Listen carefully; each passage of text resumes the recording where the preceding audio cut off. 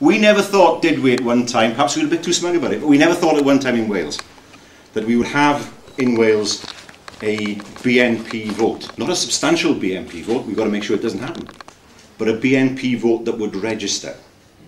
And you know, I was thinking when I saw the European election results come in, of all those people, those young people who went to fight against Franco's fascists from the valleys during the Spanish Civil War, and what they would think if they saw a BNP vote of the size that it is in our valley communities. We have to fight against the BNP, push them back and ensure that they disappear.